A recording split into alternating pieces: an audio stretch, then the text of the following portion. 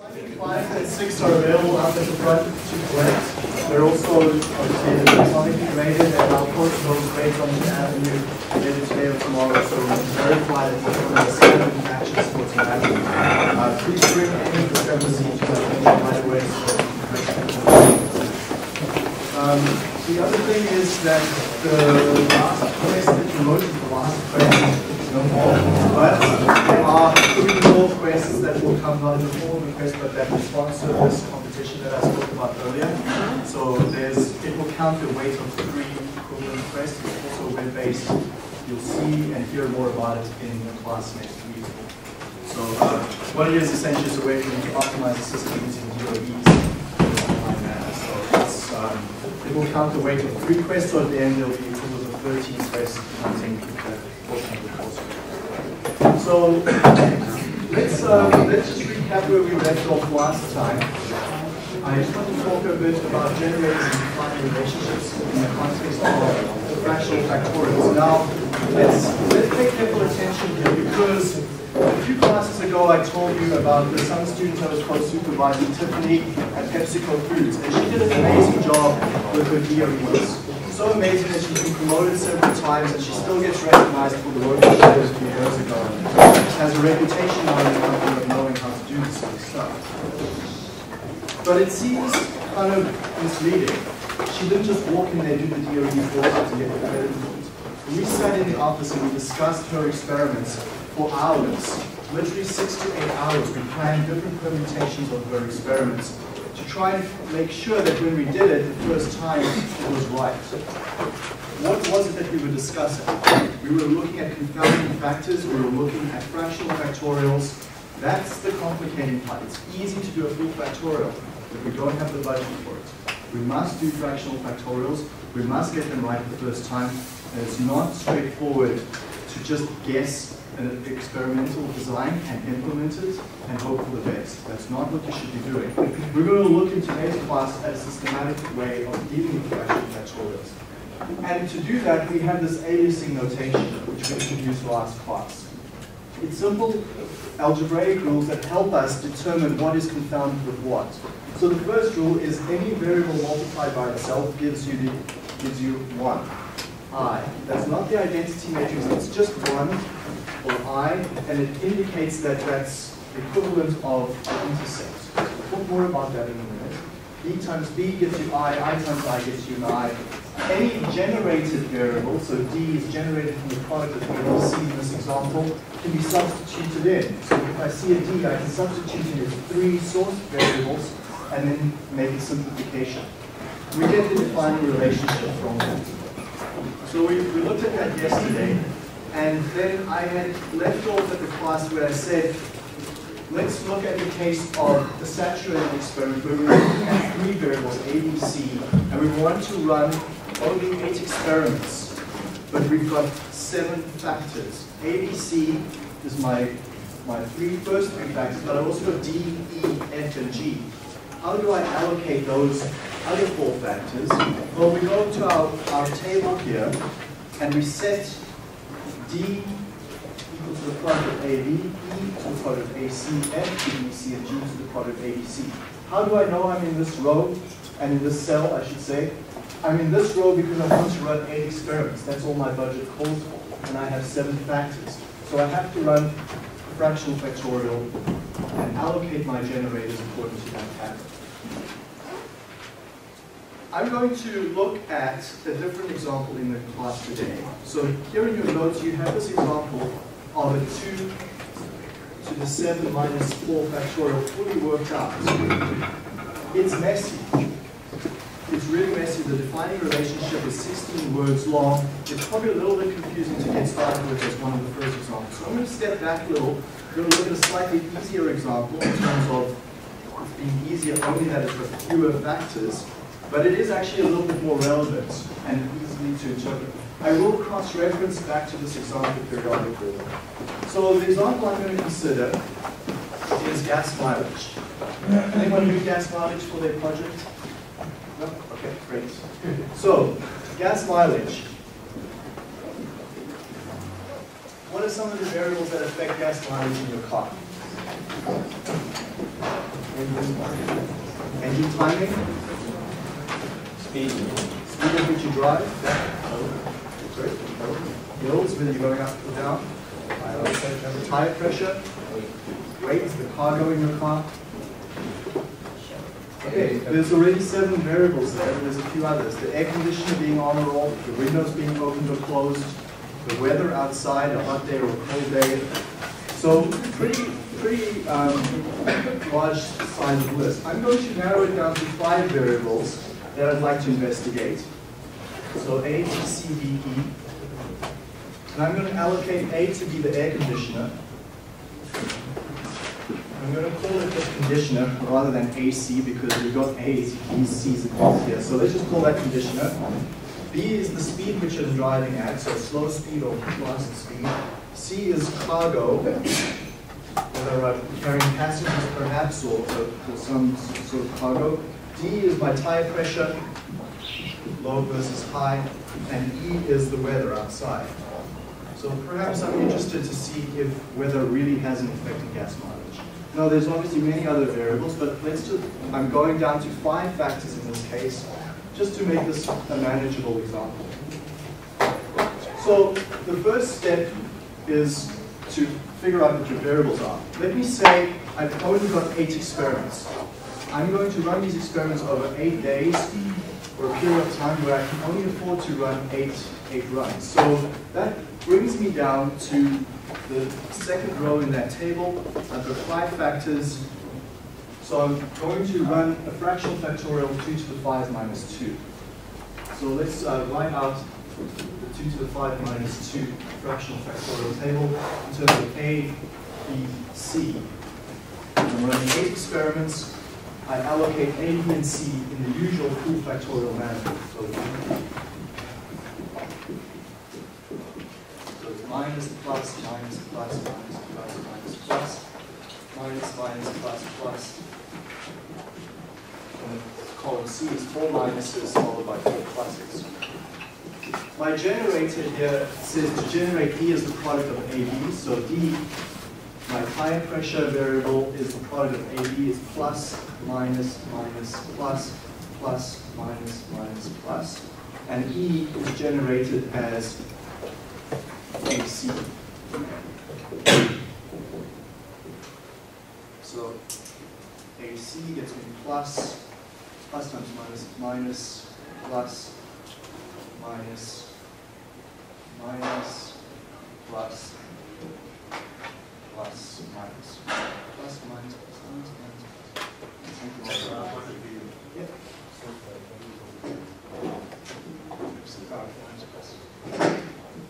minus, plus, minus, plus, minus, minus, plus, minus, plus.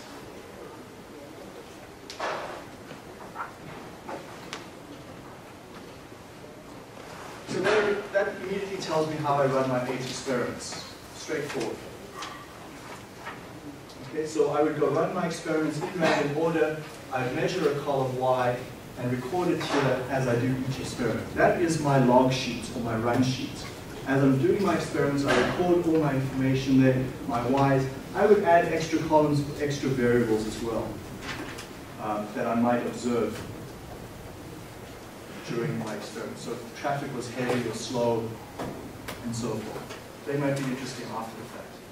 So if we go look back here at this example says step 1, allocate your base factors. Step 2 is to go find your generators and generate your data table. I've done that now. Step 3 here says determine your aliasing. To do that, you require your defining relationship. So the general rule for 2 to the k minus p factorial is, in this case, p. K is 5, P is 2. I'm going to have 2 generators. There they are. D equals AB and E equals AC. There's my 2 generators. The defining relationship has 2 to the P words, so I expect 4 words. The first word in your defining relationship is always I. So let's do that over here. My first defining relationship is I equals. So there's my first word in my defining relationship. I need 3 more. I have 2 to the P words. Your defining relationship is the combination of all the generators. So you take your generators one at a time, and then you take your generators two at a time. If I have more generators, I take my generators three at a time, and so forth. And I have to express my defining relationship as I equals. So if I write my first generator is D equals AB, I need to express that as I equals something. Well, the only way I can get it in that form is multiply both sides by D. D times D is I on the left-hand side. ABD is there on the right-hand side. So there's my first word in my generator.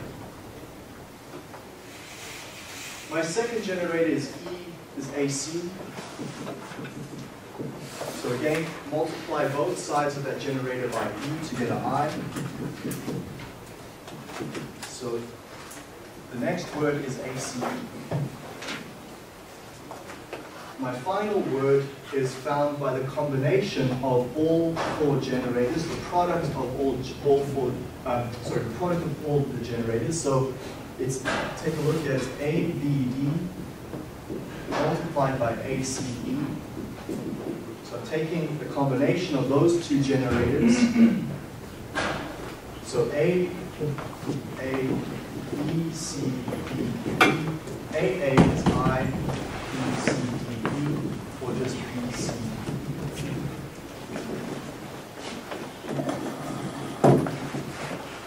So that's my defining relationship.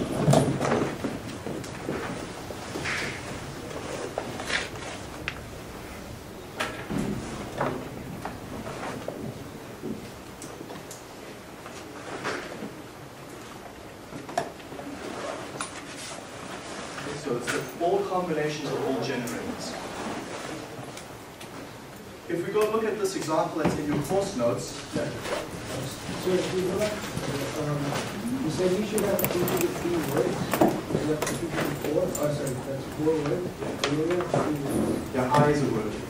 Yeah, I is considered the first. The first word in the defining relationship is always I. So I've added this new bullet point sense. So you always have I equals, that's your first bullet point, you can define your name.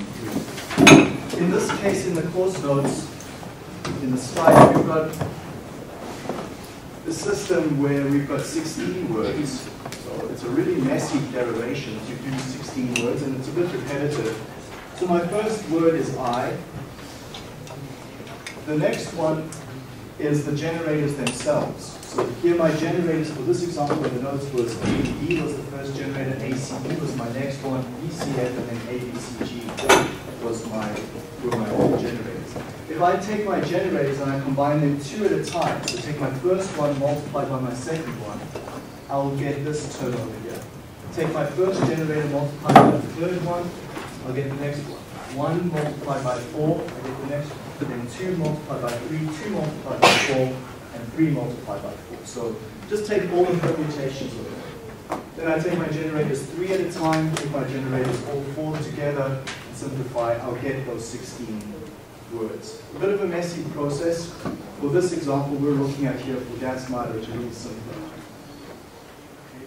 There's another example in the textbook, and you'll have to do one as well for the final assignment. So we've got our defining relationship. The next step is to determine the confounding pattern using that defining relationship. This is how it works. Take a defining relationship, and we want to find now which factors are going to be confounded with which interactions.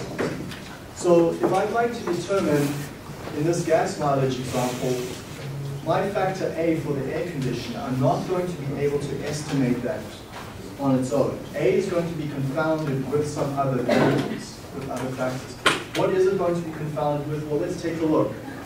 My slope coefficient for A is going to be confounded with, take A and multiply it by every term in that defining relationship. So I'm going to work down here, and then I'll write my final answer up here. So A multiplied by every term in the defining relationship is A times I is equal to AA BD is equal to AACB is equal to ABC.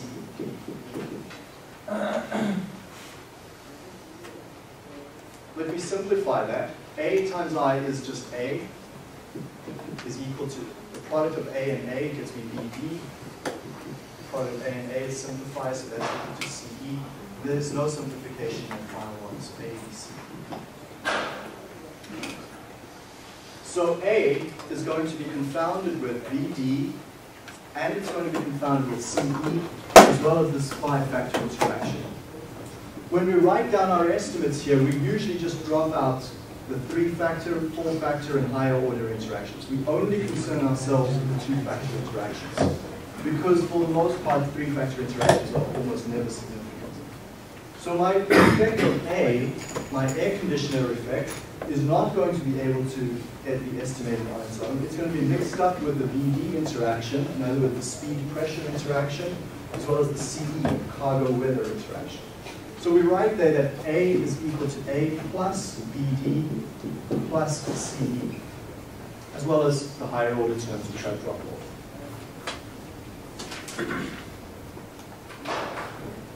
Calculate for yourselves what the speed main effect, so the V main effect, what is it going to be confounded with?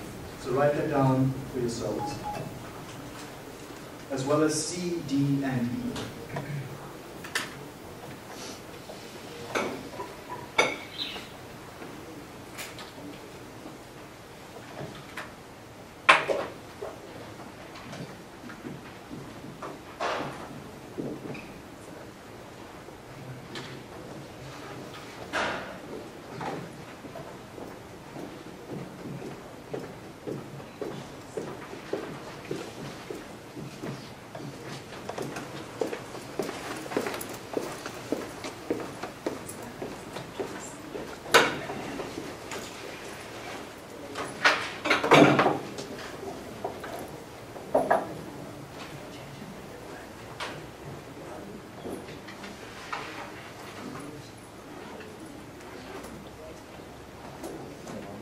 So B,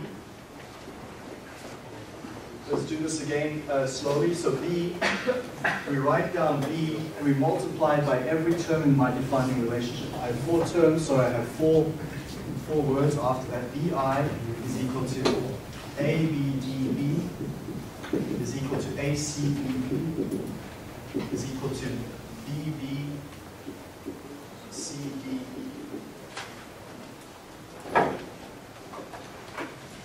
The only simplification that occurs here is this BB disappears and goes to 1. All the others don't simplify. Oh, there's a BBC here. But we only write down our main effect and 2-factor interaction. So in this case, B is confounded with AD. All the other terms written over there are 3-factor or higher interactions, so I don't consider this. C is confounded with, you want to find that one? C plus AB. C plus AB. How do we get that? Let's just work through that one as well. C multiplied by every term in my defining relationship. The first one there is A, B, C, D. The next one is A, C, C, E. The fourth and final one is B, C, C, E. So the only simplification that occurs are those 2 C's that go to unity. That's a 4-factor interaction, that's a 3-factor interaction, and there's a 2-factor interaction of A. Okay, is everyone clear on this process now? So the final ones, D will be confounded with AC, AB, and E will be confounded with AC.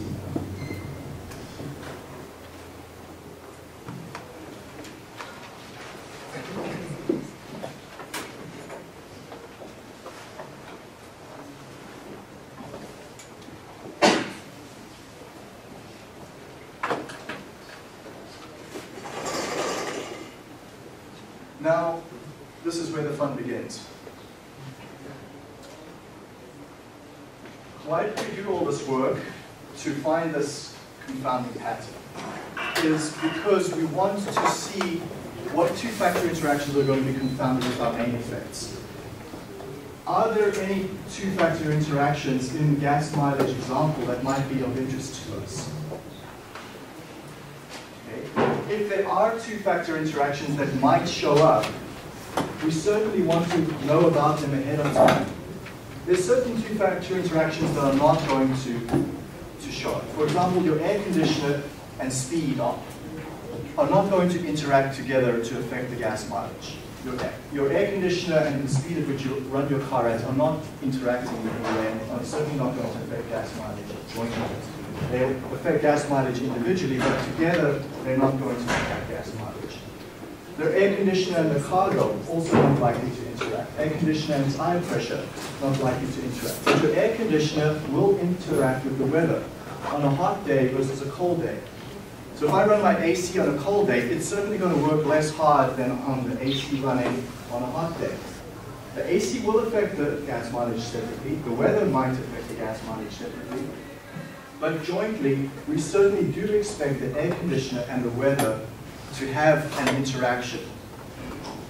Okay? So let's make a note of that. This is one two-factor interaction that might be important.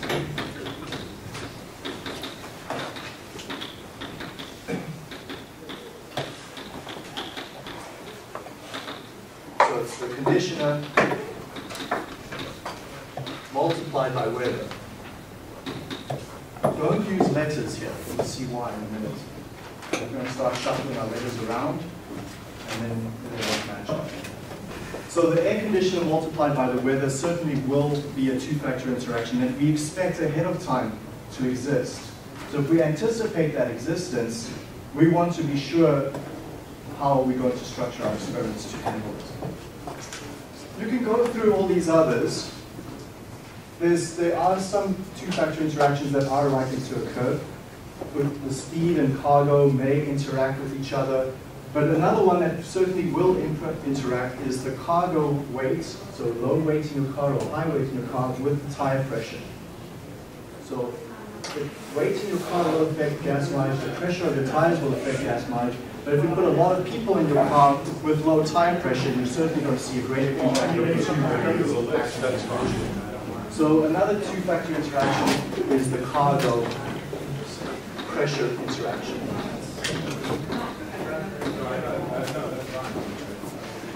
Okay, let's just consider those two as being the only two-factor interactions that might impact our process. You may find a third one as well, but I just want to deal with these two. So this is how you might look at this. Let's take a look at this now. So in my current assignment, let me do this, A, B, C, D, E. In my current assignment of this, I've got A as conditioner, B as speed, C as cargo, E as pressure, and E as weather. So I'm going to call this round one, because this is my first allocation of the variables. Just I've arbitrarily allocated my variables to those letters. Now I'm going to look at what the impact of that is. The two-factor interaction that I'm interested in of conditioner multiplied by weather, that is the AE interaction.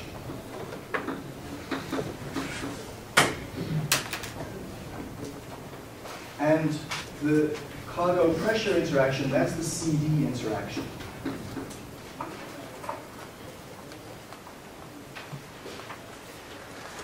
What is AE confounded with?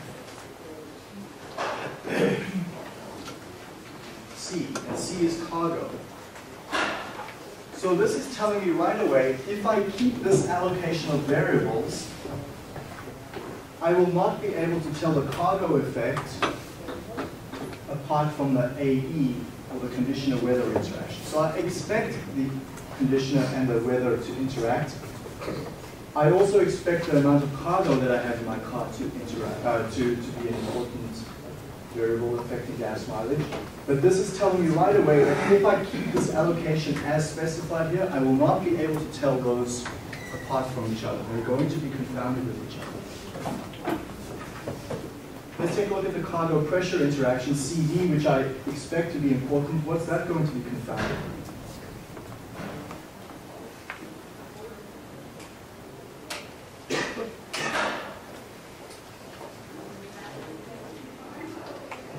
Where's CD? We don't have it up there. Where's CD?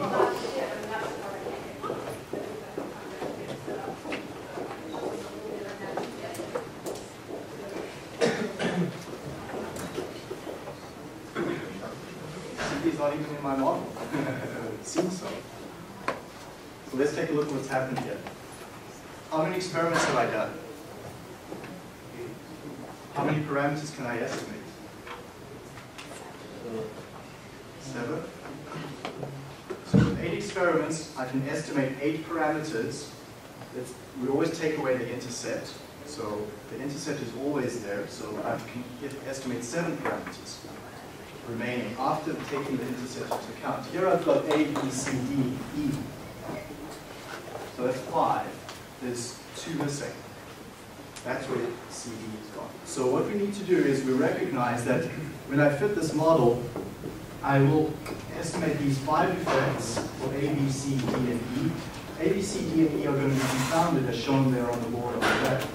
But in addition to those 5 variables, I can also estimate 2-factor interactions. There's two other variables that I can estimate. So here's what we do. We write out all the possible 2-factor interactions.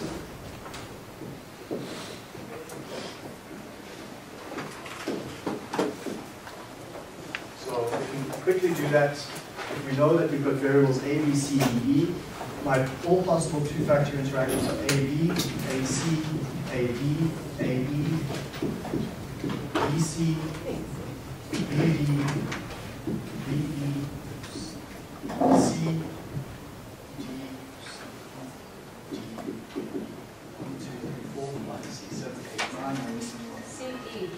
C, CE, that's right, yeah.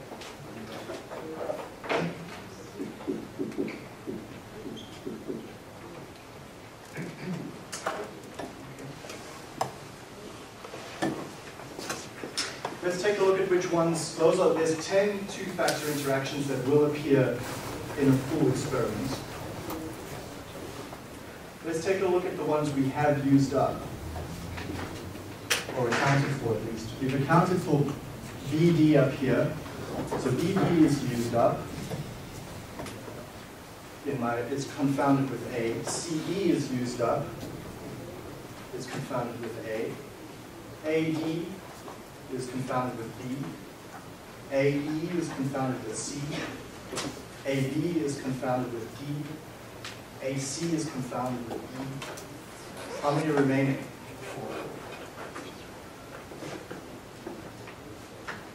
4. There's 4 remaining. So let's take a look. We pick any one of them, it doesn't matter which one, and we can say, let's take BC for example. I can estimate actually a BC slope coefficient. And I've got 2 more slope coefficients I can add to my model. I can pick any 2 from this table there, BC, BE, CB, or BE. Let me just pick BC. Then I can add into my table here as plus, minus times minus to plus, minus times minus to plus, plus minus, minus, minus, minus plus is minus, minus plus is minus, plus plus. So plus, plus, minus, minus, minus, minus, plus, plus is my BC 2-factor interaction. So now I've accounted for BC. What is BC going to be confounded with? Add that to my list over here. BC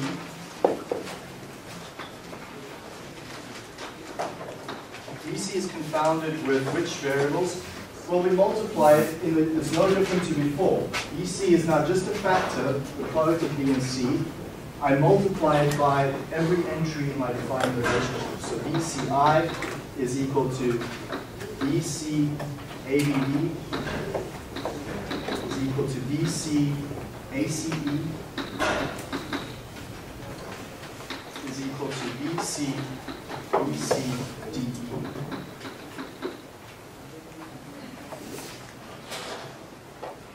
Okay, so BC, if we simplify this a bit,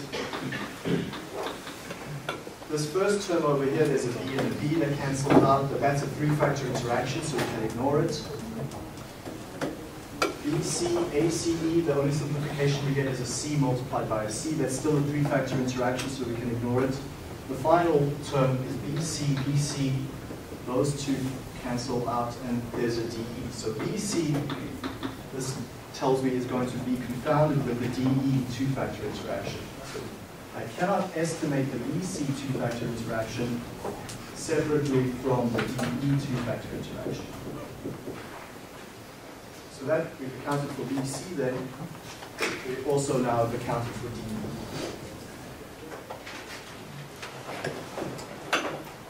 But one more slope coefficient that I can estimate, and that is, let's arbitrarily pick it to be the BE two-factor interaction.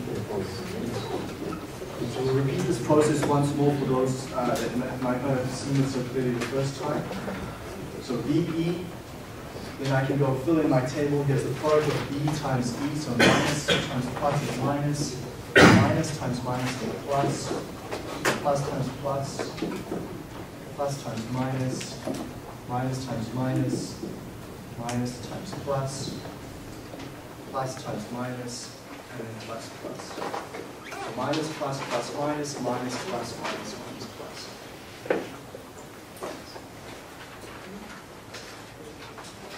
What is BE confounded with?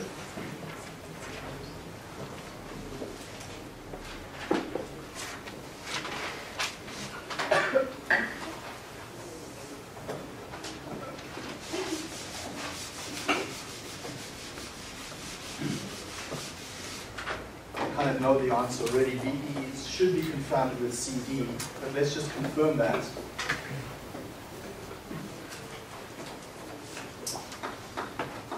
This two-factor interaction BE multiplied by every term in my defining relationship. There's four terms, so BE times I is equal to ABD times BE is equal to ACB times BD is equal to BCD times BE.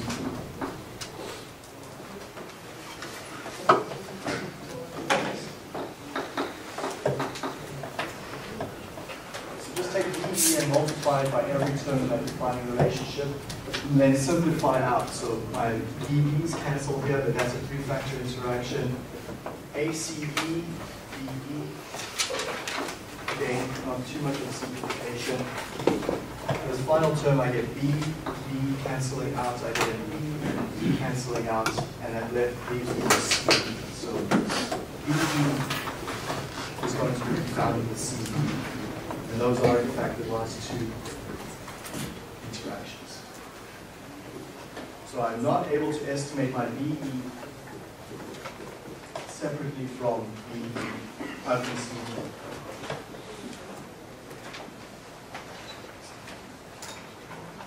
Okay, so your confounding pattern, the key result that you're seeing from this example is your confounding pattern should have as many rows as you have experiments.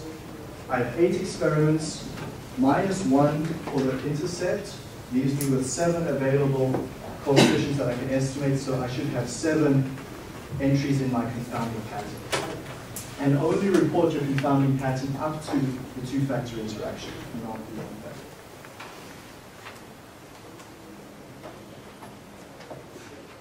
Okay, so now we can come back to figuring out our allocation of variables.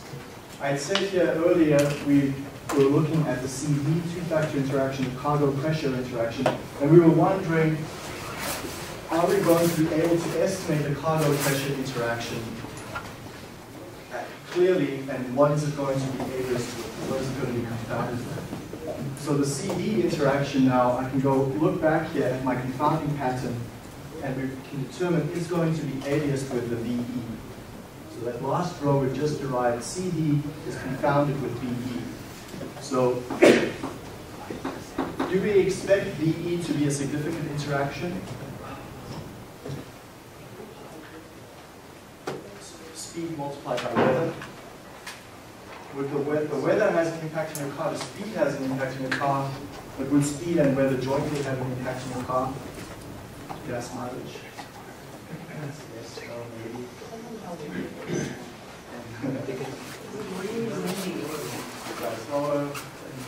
Okay, so this is now you can see why Tiffany and I had these long discussions. Right? Because every time we get to this point, we're like, well, do we think this? Do we think this might happen? Do we anticipate a two-factor interaction? And if we do anticipate it, would it even be interesting or useful for us? Okay. So we're now at this point. We've already got a problem. My main problem here is AE, the air conditioner weather interaction, which I find interesting and want to estimate, is going to be confounded with C, the cargo effect. And cargo is also an effect that I find interesting and important. So I'm not going to be able to estimate cargo separately from the air conditioner weather interaction. So what do? Switch the variables around. If you're not happy with the confounding you're seeing, the only thing you can do right now is to switch your variable allocation around. And you keep trying new variable allocations until you find one that makes you comfortable. If you cannot find a confounding pattern that makes you comfortable, it's pointing out that you need to go to a higher level or higher number of experiments. You've got too much confounding that you can't deal with, so you need to go add more experiments. So one thing that people often do is they simply just use trial and error. They reallocate their variables, so they just shuffle this list around, check their confounding pattern until they get a combination down here that they're happy with. Okay, that can take some time and it's inefficient.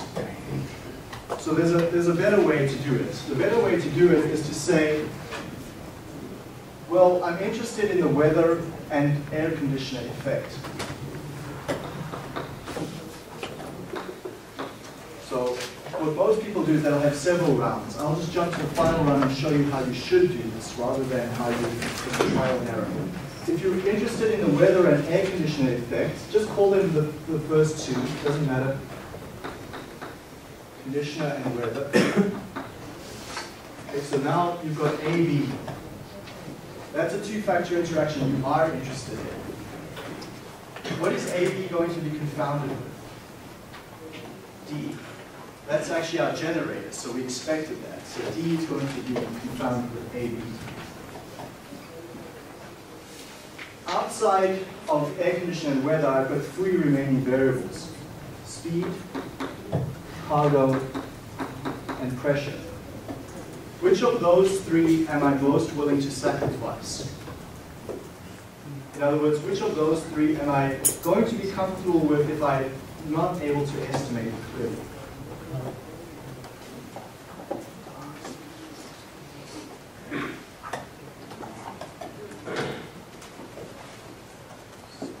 Cargo? Cargo? Speed. Probably not cargo, because cargo is the one that we had aliased up here. A, air conditioner multiplied by weather was aliased with C earlier, which was cargo. Speed, that's really comes down to speed or pressure. Okay, you're gonna, so this is exactly where Tiffany and I ended up. You realize you have to sacrifice something. You have to make a choice. Okay, that's what fractional factorials are about. You're not able to estimate, you can't get all your information unless you do the full set of experiments. If you go to a reduced number of experiments, you must make some sacrifices. So you pick one. We've already determined that we want to estimate cargo cleanly or with less confounding. So I'm down to speed or pressure. I'm just going to pick speed. Where do I allocate speed? I allocate speed to D. AB plus D is going to be confounded. Then I'm left with cargo and pressure. So if I allocate those to C and E,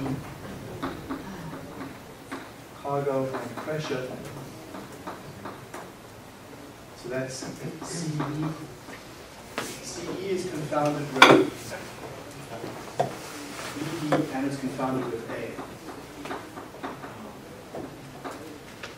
Okay, so CE then is going to be confounded with the air conditioner effect, and it's going to be confounded with the VP, the weather speed.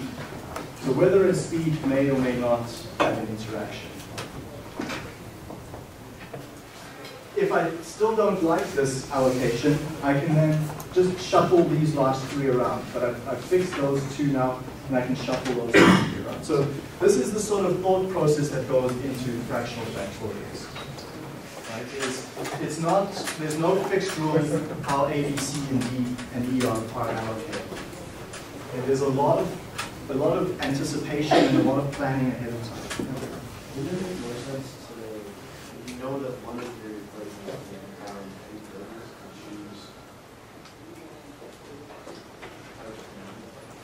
choose your vector factors to not include those? Because there's one equation where there's three factors, and so that's occasionally so we did that. Right. There, but obviously that's going to hide some information, so why wouldn't you try to reallocate them to where they weren't? Right. No, it's exactly, and that's why I say, like, Tiffany and I spent, and when I designed experiments, I spent quite a bit of time shuffling around my letter allocations until I get one that's the least bad for me. We'll recognize that fractional factorials, there's a cost involved. You just shuffle your letters around until you find the cost that's the most acceptable to you. The price, we recognize we're going to pay a price for shuffling our numbers around, but we choose the least bad. Now here's some guidance for us. Let's come back to our slides and help us with this bit. Because it gets a little bit tedious looking at some of these allocations. So there's some rules of thumb that tell us ahead of time what's going to be confounded for us. So we know our generators. Our generators tell us how to create the fractional factorial. Our defining relationship, this guy up here, this long set of words that are equated to each other, that tells me how my variables are confounded with each other. Well, there's some simple rules here that we can use. We're going to introduce this concept of the resolution. You've seen it already. The resolution is the shortest word in your defining relationship. So if you go look at your 2 to the 7 minus 4 factorial, that example that's here in the slides, it's called a resolution 3 design. The shortest word there is 3 letters long. If you go through that lengthy derivation for the defining relationship, you will find that all your main effects are confounded with two-factor interactions. So main effects are confounded with two-factor interactions on the resolution 3 design. If you look at a resolution 4 design and you write out the defining relationship and you write out the confounding pattern, what you'll find is quite interesting. Your main effects are only confounded with three-factor interactions and higher. Main effects are not confounded with any two-factor interactions. So if you want an experiment where there's many two-factor interactions you're interested in, you should not be running a resolution 3 design. Resolution 3 designs will always have main effects confounded with two-factor interactions. Resolution 4 designs will only have main effects confounded with three-factor interactions. So that's a great result, because it means that I can simply go allocate my variable letters and be less concerned that I'm going to have confounding as important. And then you can get a resolution 5 design. In resolution 5 design, your main effects are only confounded with four-factor interactions. So you can start to see why they're called that resolution. So let's take a look at that. Let me allocate my main effects to be 1. My two-factor interactions, I'll call those a 2. My three-factor interactions, I'll call a 3. So a resolution 5 design, simply say 5 minus 1. So 5 minus 1 is 4. My main effects, level 1, are confounded with four-factor interactions. 5 minus 2 gets you 3, so two-factor interactions will be confounded with three-factor interactions in the resolution 5 design. So we can estimate two-factor interactions, but they will be confounded with three-factor interactions. 5 minus 3 gets you 2. 3-factor interactions will be confounded with 2-factor interactions. So you just get this symmetry. 5 minus 4 is 1. So again, main effects will be confounded with 4-factor interactions. Resolution for design is done in the same way. 4 minus 2 gets you 2. So 2-factor interactions are confounded with 2-factor interactions. We saw that for resolution for design. Main effects confounded with 3-factor interactions, but also you know that 2-factor interactions will be confounded with 2-factor interactions. So that's what those Roman numerals mean in the table, and they're super helpful to help you allocate experiments without writing out that long confounding pattern and figuring out what your confounding actually is. How do you use this result? You use this result as follows. You start your experiments always, if possible, using resolution 3 designs. On a new process where you have no idea of how the system interacts and behaves, you simply want to screen the process to get an understanding of what is important and what is not important. A resolution 3 design is a great starting point because your main effects will be confounded with 2-factor interactions, but your intention for a resolution 3 design is simply to find out, at the very least, what these guys are. A, B, C, D, E. If you find afterwards that they're important, you can go do an additional experiments to make sure that that main effect is not confounded with the 2-factor interaction. I'll talk a bit about that next time. How we can go de-alias an experiment. Okay, so we can go do a second round of experiments where we de-alias. But your purpose with the screening design is simply to find out what does affect Y and what doesn't. Your resolution 4 designs are for a deeper understanding of the system. Resolution 4 designs, your main effects are only confounded with 3-factor interactions, which are likely to be small. So they're good for getting a more in-depth understanding. And then the final sets of designs, this is when you're really trying to fine-tune the process down to small percentages. So you want a really good model of the process. You do a resolution 5 design and 2-factorial design as well. You'll get many coefficients in the least squares model. You get a high level of accuracy in your predictions. But they come at tremendous cost. So every time you go from here down this level, you're doing more and more experiments for the same number of factors. The final point I want to make in today's class is I would encourage you to go through these slides here on the saturated design example. I will come back to them. But I do want to just end off with this final slide. It's a little bit further down, back to this cube, and introduce the final new concept called projectivity. Projectivity is defined as the resolution minus 1.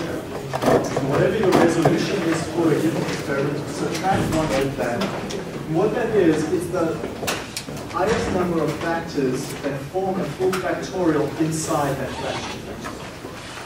So your fractional factorial has embedded inside it always a full factorial. You've seen this diagram, it's just possible to illustrate that. But ahead of time, we're not sure what the size of that full factorial is. The projectivity tells you that. So in this example, the projectivity is 2. Embedded inside that resolution 3 design, resolution 3, projectivity is 2. There's a full factorial in 2 factors. The highest number of factors that form a full factorial. What is the projectivity for a 2 to the 6 minus 2 factorial? Take a look at the table in front of you.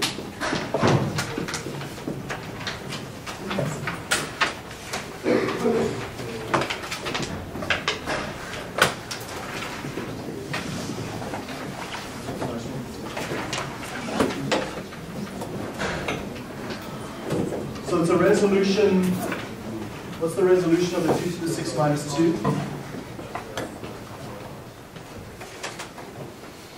the table in front of you, it's a resolution 4 design. So the projectivity would be 3. It's telling me that there's a full factorial in 3 factors embedded inside that fractional factorial. So I'm investigating 6 factors. 3 factors of those 6 create a full factorial. In other words, if I go and eliminate 3 variables as unimportant afterwards, so I go from 6 to 5 to 4 to 3, those remaining 3 variables, no matter which 3 they are, will form a full factorial. So I just wanted you to have this idea in your head, because next class I'm going to talk about eliminating variables. And why is this interesting to eliminate variables? Well, the more variables we eliminate, we start to approach back to full factorial, which is really exciting. Okay, so we'll talk about that.